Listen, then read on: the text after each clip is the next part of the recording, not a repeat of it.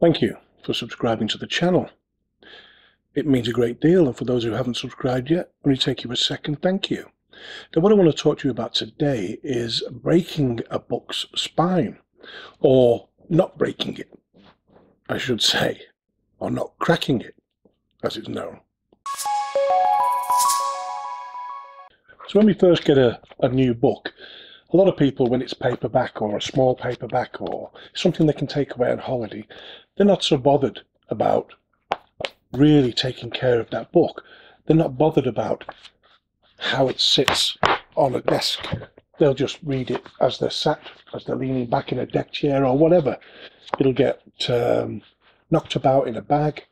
The corners will bend, the pages will tear, they're not so bothered.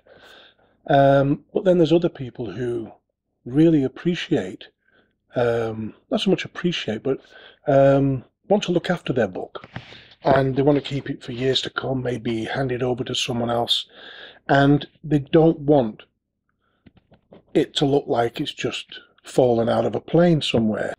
So what we're going to look at is how a lot of people, including myself, start opening a book to start breaking that spine without cracking that spine. Now, what I mean by cracking the spine is if it's sort of, some people will just get the book and straight away they'll open it, they'll flatten it, and they'll just carry it, start reading, and they'll flatten it, and that can actually damage the spine. And it also depends on the paper quality, because if the paper quality and the way it's been put together in the binder is poor, then you could be wasting your time. You might end up with losing pages regardless, and having a cracked spine. Now, that usually means it's bent backwards and bits of pages fall out every now and then, and the whole thing falls apart over time, and it's really quite sad, especially if you love books like I do. I like to start by getting the first cover and holding it back and applying a little bit of pressure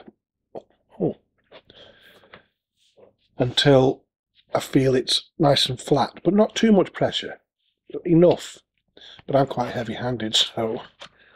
And again at the back, put some weight on the front there, and again just tease that back down. And then I'll grab between 5 and 10 pages, and I'll do the same again. And I'll put my finger right in that, right in there, right in the seam there, and give it a little pushing down, obviously making sure my hands are clean and I've just been doing a little gardening and they're not wet. So I will go back and two like that. Same with the back.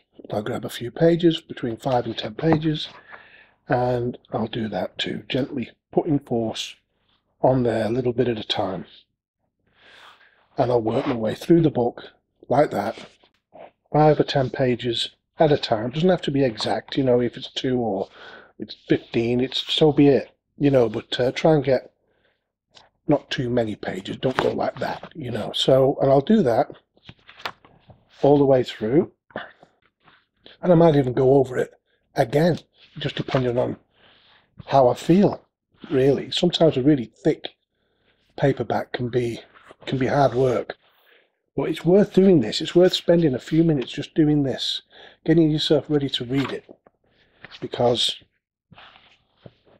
you'll enjoy it much more when it doesn't fall apart in your hands. See, a lot of people, we're only going 90 degrees with this, and we're pushing on 90 degrees. Now, a lot of people, or some people, will go a full, let me just get to the other side here, a full 180 and go like this and fold it down. Well, that can really destroy your book. So a little bit at a time, it's not a problem. It'll take you a few minutes, and working your way to the middle. And when you get to the middle, open the middle, and don't just fold them back like that. Still use the 90 degree, and push it down, open it up, and then, only then, apply a little bit of pressure, and hopefully We haven't got an arched spine on the back, and no, we haven't on there.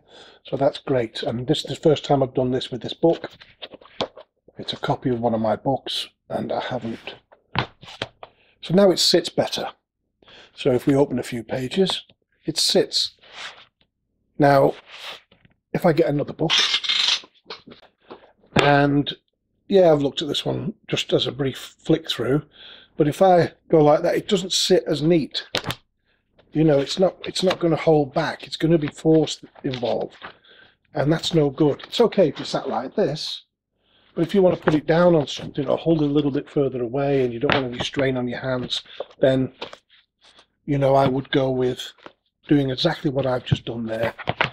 But it's much easier. It's much nicer. It sits in your hand when you're reading. And I mean, that's what it's all about. So you can enjoy the read instead of fighting with the book.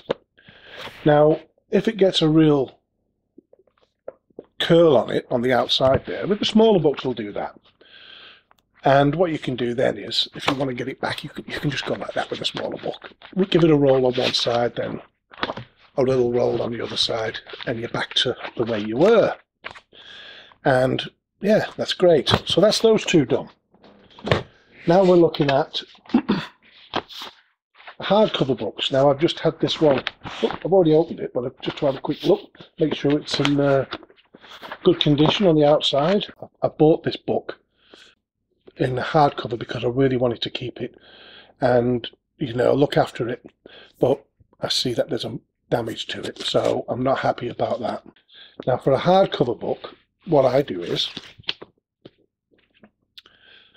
I'll open the front, I'll sit that down, and the back, I'll rest that down, and then I'll start from the middle.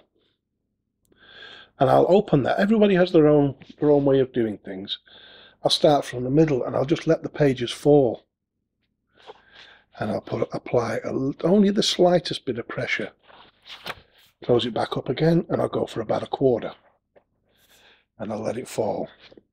And I'll apply a little bit of pressure.